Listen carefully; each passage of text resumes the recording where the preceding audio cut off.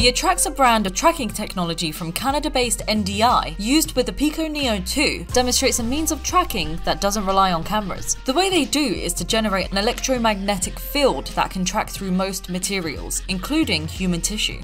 As you can see, Ian's swords and Beat Saber are tracking while his hands are behind his back.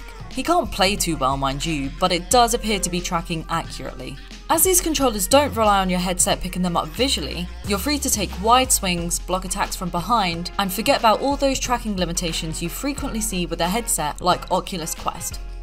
The range on these controllers is also impressive. You could put these out to 1.2 meters and they would still easily pick up movement, no matter how far your arm is stretched, and it's all thanks to this transmitter and the size of it. The controllers themselves are fairly hefty. As they rely on electromagnetics rather than optical tracking, they also lack the ring tracking design that you'd see from Oculus, HTC, and Valve.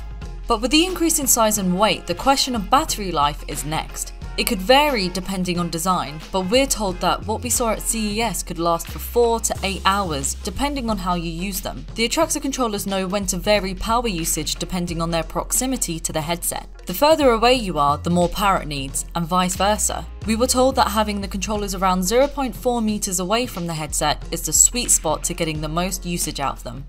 We only had some brief hands-on time with the technology at CES, but Ian definitely enjoyed the robust resistance to occlusion. In both Angry Birds VR and Beat Saber, he was able to quickly demonstrate its advantages over optical tracking systems, and having that extra freedom available when you need it makes a difference.